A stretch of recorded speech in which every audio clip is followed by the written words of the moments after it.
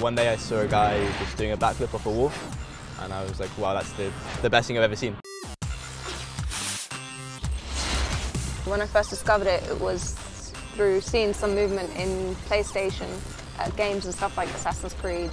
Mirror's Edge, a really popular one. Seeing how they moved really inspired me to want to do it. And when my brother said, oh, you can't do it, you're not fit enough to do that, that was the one thing that triggered me to go out and try it.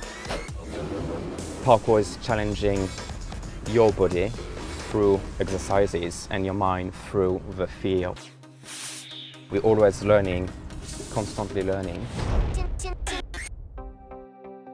Parkour is many things. It is a sport, but for me it's kind of a sum of many sports.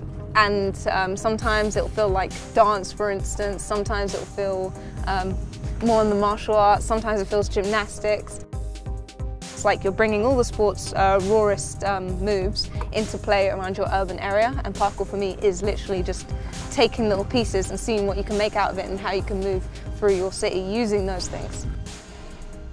Parkour is a holistic movement discipline that people derive either a physical, technical or mental challenge from, depending on them as a person. Parkour is a way to see the world when you start to practice, and particularly with something that is in its nature a kind of deviation. Stairs are no longer stairs, a table is no longer a table, they become launch pads and landing points. It's a gateway, but it's maybe more of like a clear gateway into this kind of sense of well-being. This is kind of a lifestyle. You have to be quite hard on yourself, you have to be very honest with yourself. Even though you are having fun with most of the stuff, you're always testing your mind, pushing your mental abilities further and further and further. My ability to think around corners, display confidence, and basically figure out how to overcome any challenge that I'm faced with. Parkour taught me to be confident in my own abilities.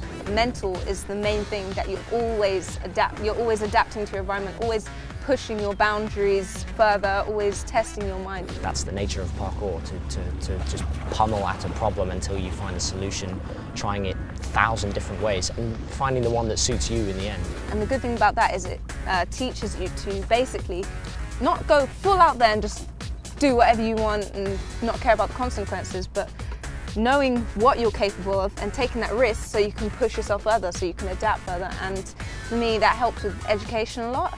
Like, it taught me that no matter your position now, you can always push for further. Around the world, the community is really big, and you can find a lot of good people.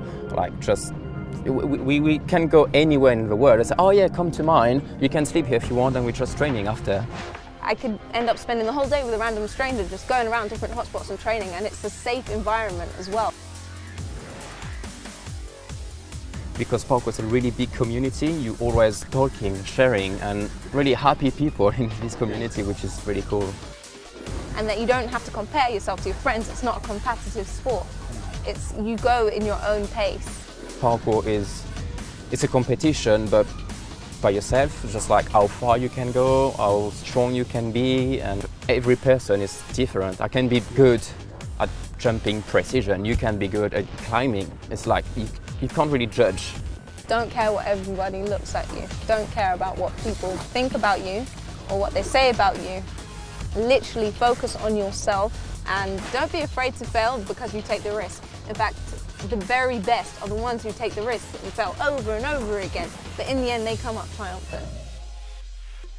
You can last forever. This is the thing in parkour, what we think is, it's not just being good for a moment, it's being good for your life. It's always being constant in your training. It's also just such a positive thing to put your energy into.